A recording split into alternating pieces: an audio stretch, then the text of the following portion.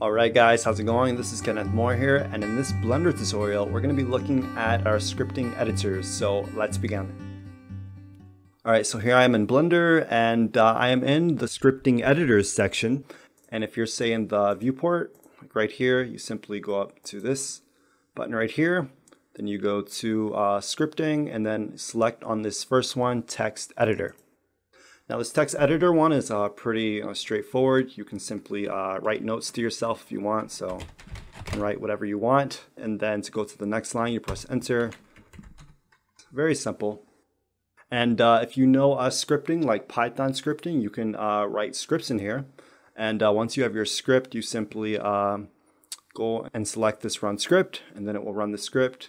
I don't know much about Python, so I'm not gonna do that. But basically, once it runs the script though, I do know if you go up to the window right here and then select this toggle console system, it will show you the script that you ran. So if you're into that, give it a shot. Now, just another point here as well. Over here, you have these different options that affect what is in the text area. So this one here gives it numbers right here. And then this one here is for syntax. So this one here is for like scripting. All right, and then this one here is word wrap. So if there's not enough horizontal space, it's gonna wrap the words. So, okay, so next we are going to look at the next editor, the Python console. All right, so down here, if I want to do some scripting, I can. So I can simply type in directory, so dir, and then you'll put these parentheses, and it brings up all of these different things in Blender associated with the directory. And then I could say add in one of these points right here. So dir, and we'll do this nan right there. This guy. Press enter, and then it brings up the things associated with this nan. So that's a little bit about just the Python console. All right. Now the next point that we have here deals with the info, and to understand this a little bit better, we're going to go back to the 3D viewport right here.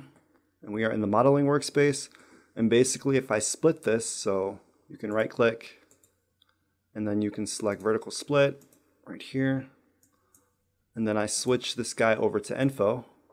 Basically whatever I do to my object in my scene, it's going to tell me the operation that happens here. So if I was to say scale this up, notice that it gives me the info like that.